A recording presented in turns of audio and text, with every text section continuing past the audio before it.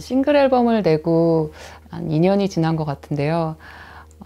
싱글 앨범을 내면서 그때부터 정규 앨범을 만들어야 되겠다라는 생각을 가지고 지금까지 달려온 것 같아요. 그렇게 해서 2년이 걸렸고요. 그 사이에 또 아이가 무럭무럭 자라서 네, 아이와 함께 지내는 시간을 주로 보내고 있고, 그 사이사이 짬내서 작업을 하느라고 좀 오래 걸리기도 했습니다. 앨범을 낼 수 있다는 게 저한테는 참 지금 발표하면서도 꿈 같은 시간인 것 같은데요. 꼭 시간이 많아서도 아니고 할 수 있어서도 아니고 이렇게 쉽지 않은 것 같아요. 시간이 지날수록 더 이렇게 앨범을 발매한다는 게요. 그래서 저한테는 이번 또 10집 앨범이 너무나 귀하고 기억에 남는 앨범이 될 것 같습니다.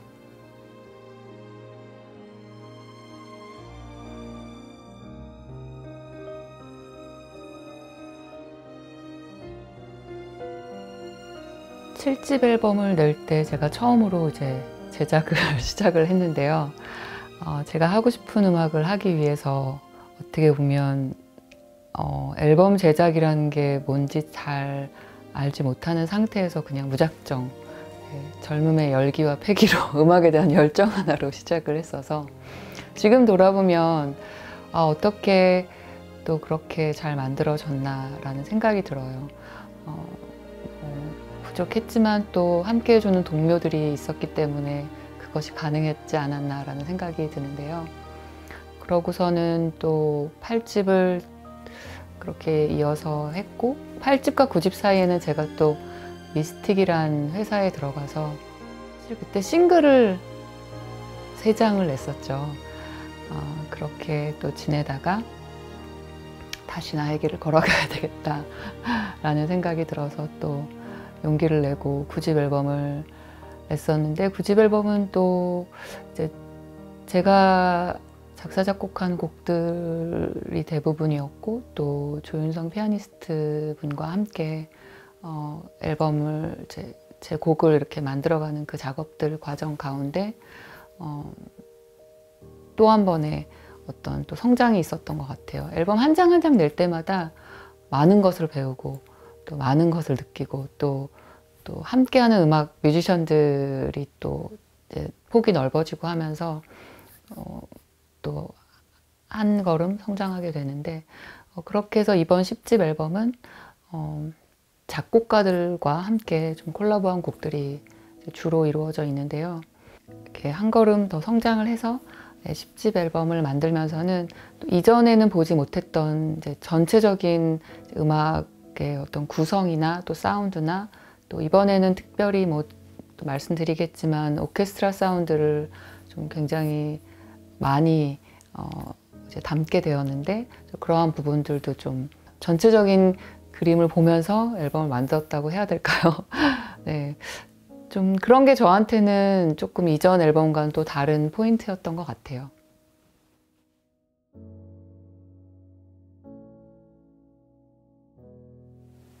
이번 10집 앨범에는 함께 해주신 분들은 이제 hen 씨, 그리고 전진희 씨, 권순관 씨, 임원일 씨, 이렇게 네 분의 작곡가들과 함께 또 작업을 했습니다.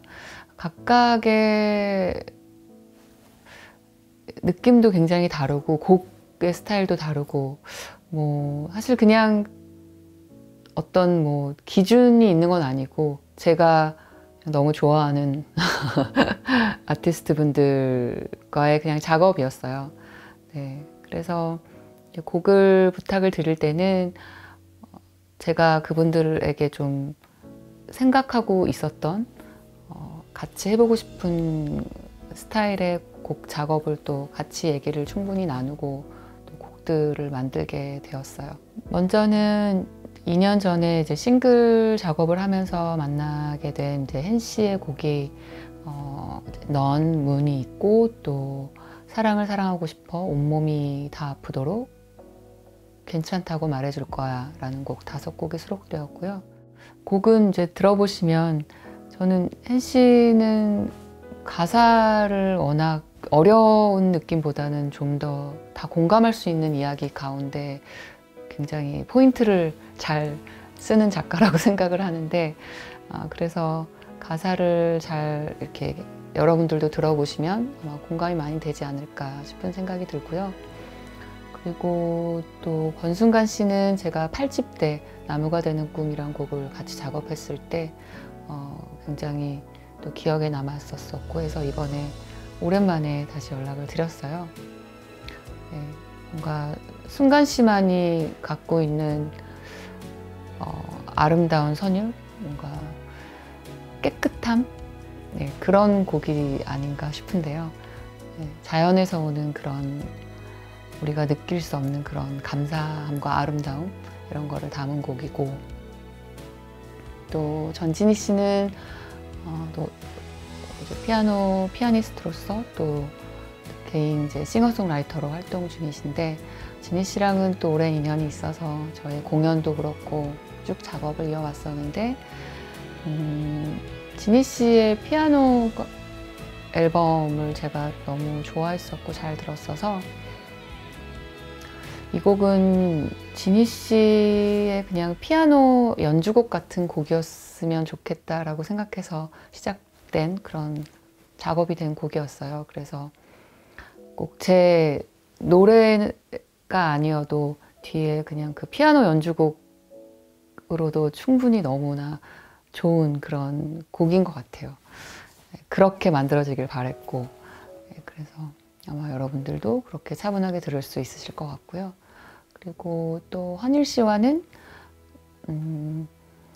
이 곡은 꽤 초창기에 작업을 했었던 곡이었어요.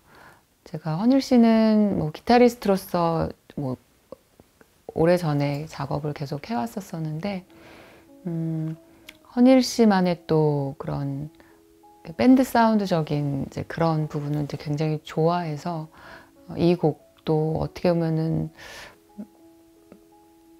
제 7집 앨범에 있는 바래진 기억의 같은 곡이지 않을까라는 생각이 들어요. 그래서 또 저의 그 곡들을 좋아해 주셨던 분들은 그때 생각을 하면서 또 좋아해 주시지 않을까라는 생각이 듭니다.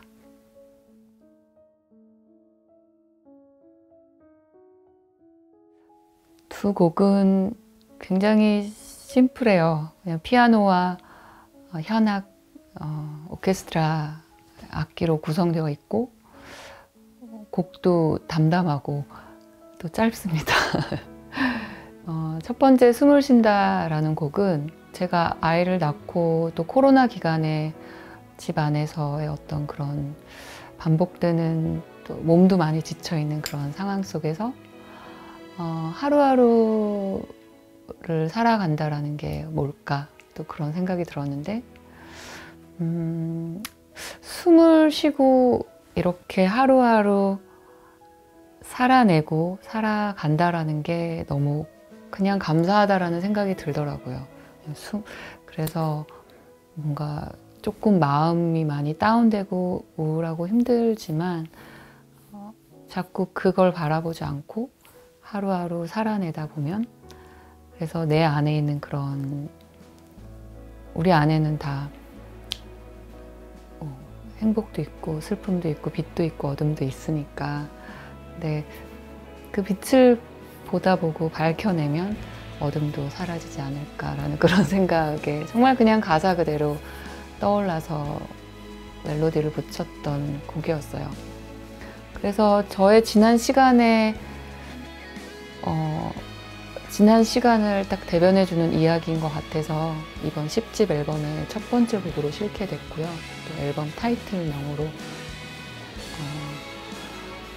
하게 되었습니다. 저한테 또 노래하고 음악을 하고 한다는 것 자체가 숨을 쉬는 것 같고 그냥 박지윤이라는 사람을 살아가게 하는 너무나 중요한 거라서 그렇게 또 앨범명을 숨을 쉰다로 짓게 되었어요. 마지막 곡인 고래 달빛 아래의 꿈이라는 곡은요, 제가 제 아이에게 하고 싶은 얘기를 담았는데요. 이 곡은 어느 날 제가 꿈을 꿨는데 이렇게 그림을 그려서 보여드리고 싶어요.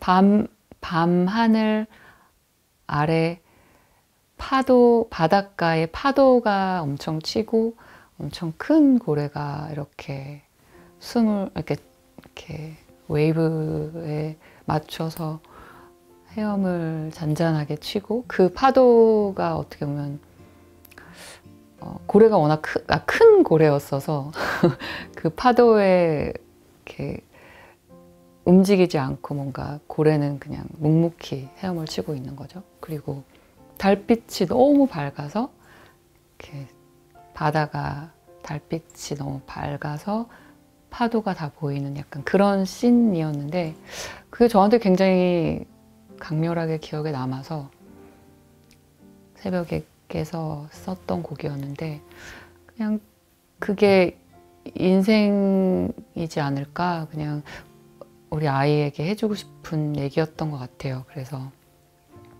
돌아보지 말고 자유롭게 날아갔으면 좋겠고, 그리고 네, 그렇게 해서 만들어진 곡이었어요. 그래서 뭔가 이렇게 벨소리 같은 게 있는데요.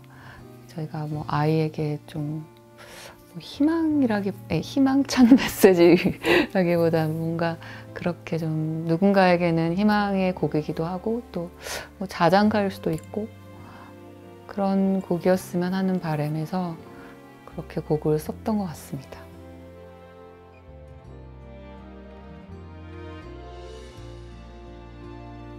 네, 저는 이전에 또 20주년 공연 때도 오케스트라 공연을 또 특별히 했었고, 저의 개인적으로는 그런 클래식한 사운드가 이렇게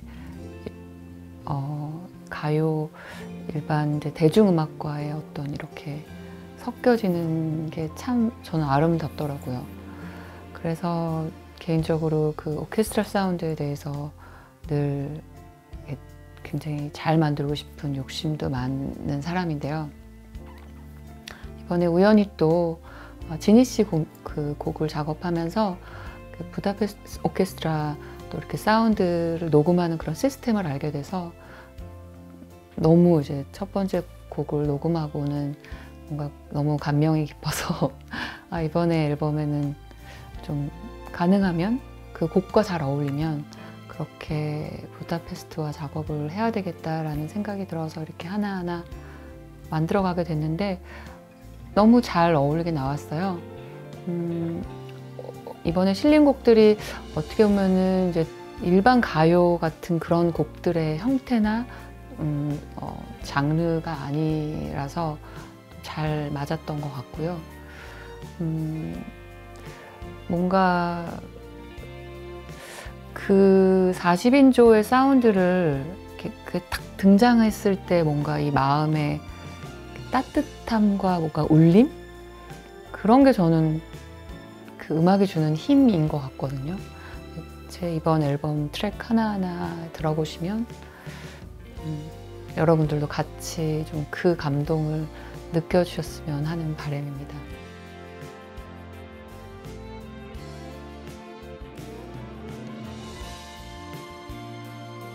네, 사랑을 사랑하고 싶어 라는 곡은 굉장히 뭔가 서사적인 그런 게 한 곳에 담겨 있는 곡이라고 생각이 들었어요. 그래서 좀 뮤지컬 음악 같기도 하고 영화 음악 같기도 하고, 뭔가 이렇게 어떤 드라마적인 장면이 계속 떠올랐거든요, 저 같은 경우에는요.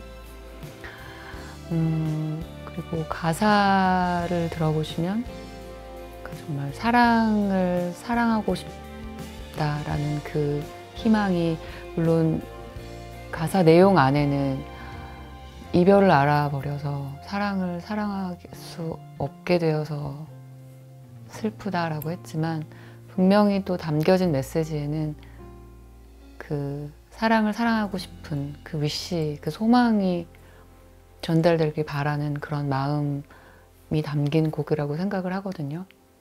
우리가 사랑하면서 상처도 받고 하면 다시 사랑하는 게 두려워지는 사람들이 많잖아요. 그 아픔 때문에 그 아픔을 알아버려서. 그렇지만 또 사랑을 갈망하게 되는, 그 사랑이 너무 하고 싶은 그런 것처럼 또 이 음악을 듣는 분들에게 또 그런 다시 사랑을 사랑하고 싶어지는 그런 어떤 그런 곡이 되었으면 하는 바람입니다.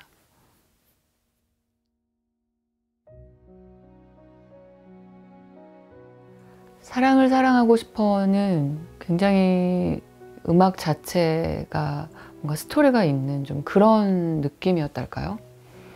뭔가 이 웅장함과 이 어떤 서글픔과 이 감정을 어떻게 영상으로 전할 수 있을까 고민을 많이 했는데요. 뭔가 제가 등장해서는 안 될 것 같은 그냥 단순히 뭔가 그냥 립싱크 하는 영상이나 이런 거랑 좀 그런 게 아닌 다른 형식이었으면 좋겠다라는 생각이 들더라고요. 그래서 저는 경이로운 사운드가 어떤 경이로운 이 자연의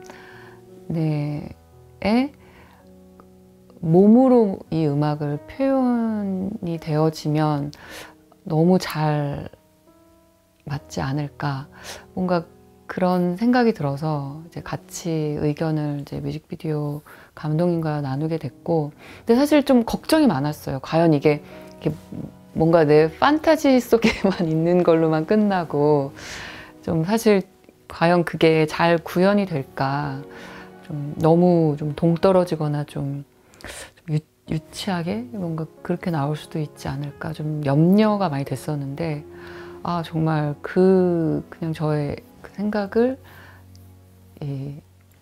그 뮤직비디오 팀께서 너무너무 잘 표현을 해주셔서, 아 진짜 저희 이거 이제 몽골에 가서 촬영을 했거든요.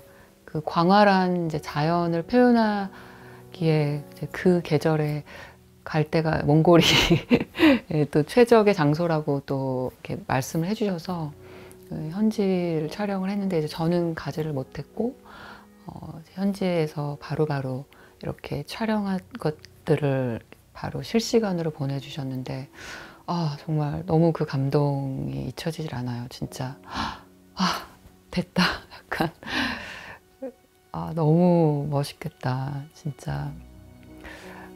그렇게 잘 표현된 뮤직비디오 같습니다. 오래도록 기억에 남을 작품일 것 같아요.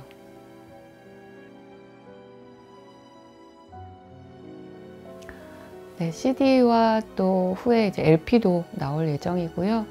네, CD는 이제 음원 발매 후에 며칠 후에 이제 나올 예정이고요. 요즘에는 사실 뭐 CD로 음악을 듣진 않아서 어떻게 해야 되나 고민을 했지만, 그래도 또 특별히 또 팬분들을 위해서 만들었고요. 그리고 또 이번 앨범의 가사가 다 너무 좋아서 좀 이렇게 가사를 잘 보실 수 있도록 좀 이렇게 시집처럼 만들었거든요. 예, 그렇게 또 잘 또 봐주시면 좋을 것 같습니다.